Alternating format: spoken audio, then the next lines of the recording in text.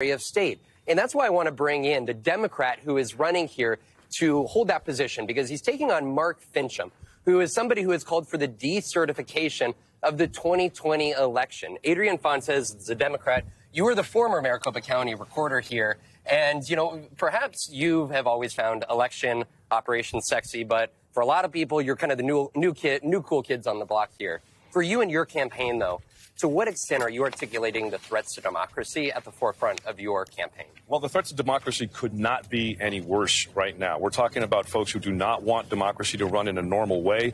They don't want elections to operate in a predictable, regular fashion like a heartbeat. That's bad for business. It's bad for education. It's bad for law, because elections are that golden thread that run through the fabric of society. You pull that thread out, all of society is going to end up disintegrating. I think we take it for granted, or at least we have, how important the operation and administration of elections are.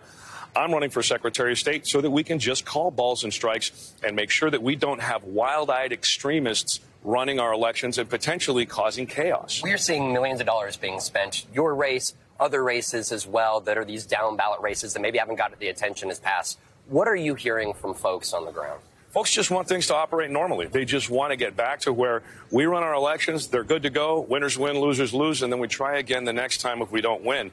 This is how it's supposed to work in America. But this new sort of extremism that we're seeing in a lot of the candidates that you talked about, including the one that I'm running against, they really are backed up by a national network of election deniers who are pumping a lot of money into these races. So obviously we could use as much help as possible, but we don't just need help for the campaign. We need help to have stability in our government so that everybody else around can do the business of America, which is business. Adrian, thanks for your time. Thanks, Vaughn. And Jose, we're talking about here in Arizona.